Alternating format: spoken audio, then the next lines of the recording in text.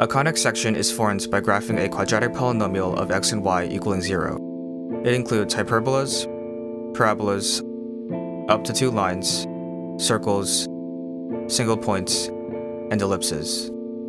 Let's say that I want to describe a conic section not by these coefficients, but by some of the points that lie on the curve, simply because it's cooler. The number of required points is the same as the number of free parameters of the equation. The equation seems to have 6 free parameters, but I can always divide out a non-zero coefficient, let's say the coefficient a, and treat each new coefficient as a free parameter, so there are actually 5 free parameters. Since there are 5 parameters, I need 5 arbitrary points to solve for these parameters in terms of the coordinates of the points, using these 5 equations. However, solving this system of equations looks way too complicated, and even if I did, the result would look too messy and be difficult to arrange to look nicer. Then how can I derive a conic section equation in terms of 5 solution points and have the equation look nice? And what does nice even look like? To answer that, I'll look at another collection of points in something called the Pappus configuration. The Pappus configuration consists of a set of 9 points anywhere on the plane. However, they must follow 9 rules that restrict their positions relative to each other. Each rule demands that 3 certain points are collinear. When 3 points are collinear, there exists a line that can be on all 3 points.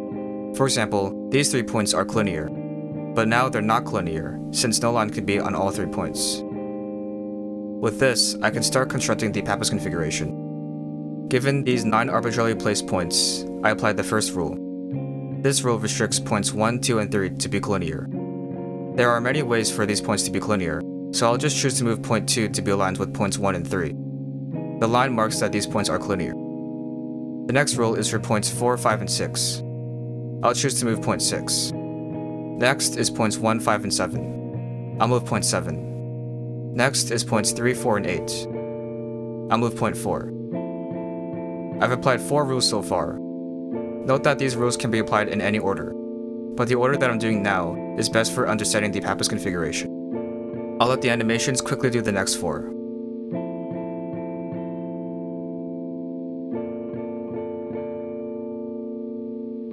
The final rule is for points 7, 8, and 9. I'll move point, wait, these points are already collinear. Well, maybe it's just a coincidence. I'll scatter the points and try again.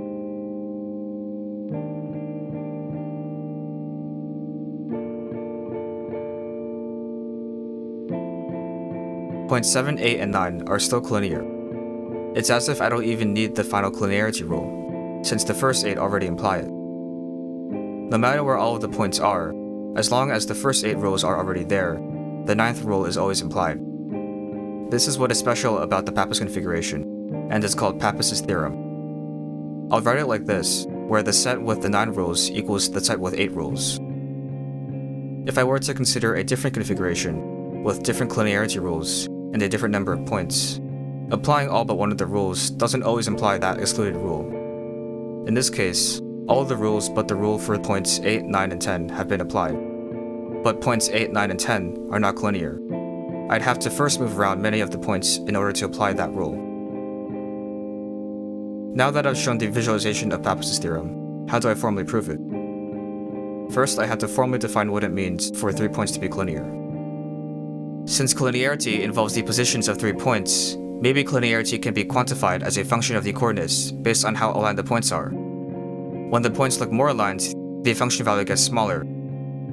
And when the points look less aligned, the function value gets larger. When the points are fully aligned, they are collinear and the function equals 0. Then, what could this function be? One possible function could be the area of the triangle formed by the points, since the area decreases to 0 when the points become collinear. I won't show the algebraic details, but the area in terms of the coordinates is this. Since I only care about whether or not the function equals 0, I can use a nicer function that would be 2 times the area to get rid of that 1/2 factor. Also, the fact that this function could technically be negative doesn't matter, since it still equals 0 when the points are collinear. Then this could be arranged further.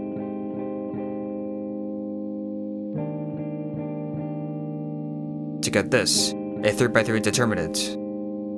This form of the area function reveals the truth behind where these points naturally live in. The z equals 1 plane. I'll now think of these points as 3D vectors on this plane, where each vector is a column of this determinant. Therefore, if I create a parallelepiped formed by these 3 vectors, its volume is the determinant. When the points become collinear, the volume goes to 0. I'll notate the determinants of 3 arbitrary vectors a, b, and c, like this. Now I can algebraically and concisely write the collinearity rules of the Pappus configuration like this. I have to show that the 9th equation is true using only the first 8 equations. In other words, I have to manipulate the first 8 equations to obtain the determinants of vectors 7, 8, and 9, and show that it equals 0. I'll do this by solving for those vectors in terms of vectors 1 through 6, taking the determinant of them, and showing that it equals 0. This is the Pappus configuration on the z equals 1 plane. I'll start with solving for vector 7 first. There are 2 equations that contain vector 7 that I can use to solve for it. Visually, these 2 equations represent 2 lines intersecting at vector 7, with the other 4 vectors on their respective lines. There is a visual way to obtain vector 7 in terms of the other 4 vectors, but the cross products make it hard to work with. Instead, I want to express vector 7 as a linear combination of these 4 vectors, as you'll see how that'll be helpful later. Since vector 7 is collinear with vectors 1 and 5, and vectors 4 and 2, vector 7 actually doesn't need to be a linear combination of all 4 vectors, but only of either vectors 1 and 5, or vectors 4 and 2. For convenience, I'll choose vectors 4 and 2. Then, I'll sub this into the 2 equations and simplify, using the properties that determinants can distribute over vector addition and can have scalars factored out. There are determinants that contain 2 of the same vectors. Visually, when 2 of 3 vectors equal each other, their volume, and thus determinant, equals 0. So the second equation can't be used to solve for c and d. However, from vector 7, its z component must equal 1, so I can get another equation. With these 2 equations, I can solve for c and d and simplify vector 7.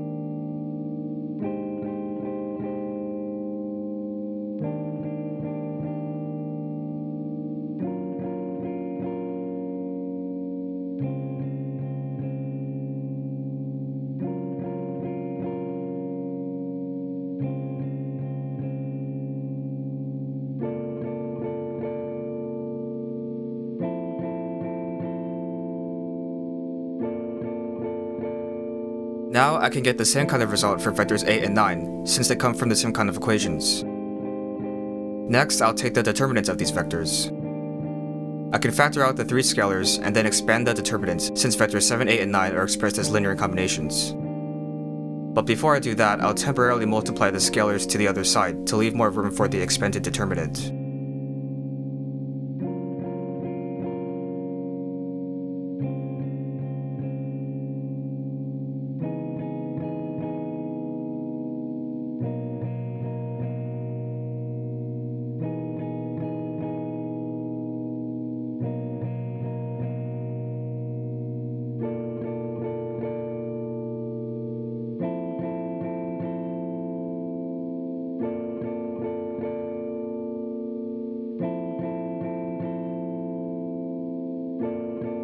Overall, there are 8 terms. I'll do some rearranging, using the property that swapping vectors in the determinants negate them, so swapping twice doesn't change the sign.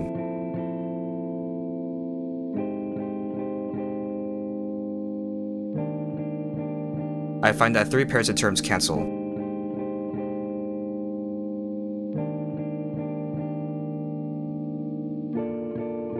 Next, I'll use the remaining 2 collinearity rules.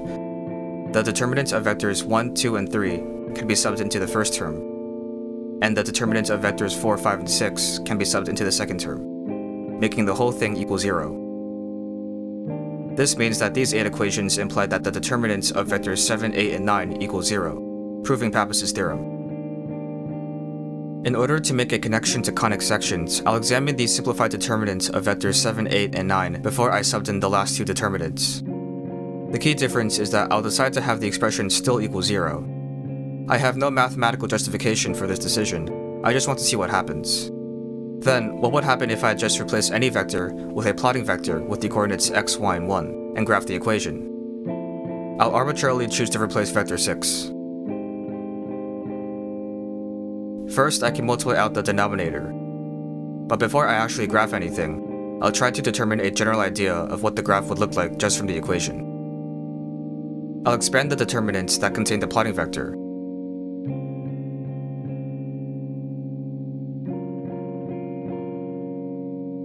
The other determinants are constants relative to x and y, so each term is in the form of the product of a constant and two linear polynomials of x and y. This means that the equation is in the form of a quadratic polynomial of x and y equaling 0, which is a conic section. Next, I'll check what happens if the plotting vector equals vector 1. After some rearranging, the left side of the equation simplifies to 0, so vector 1 is a solution to the equation. Then, I'll check the same thing for the remaining 4 vectors.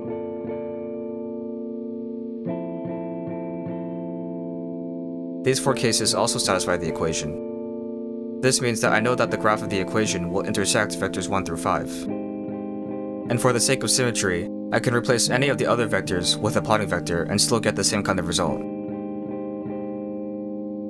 Technically, the denominator that I multiplied out can also equal 0. But I don't want the conic section to have holes at where the denominator would equal 0, so I'll still ignore it. This is the equation graphed, but now it is more convenient to show this on the 2D plane. I'll rearrange the equation once more to make it look nicer. As you can see, the 5 points can move anywhere, and the conic section will always intersect all of them.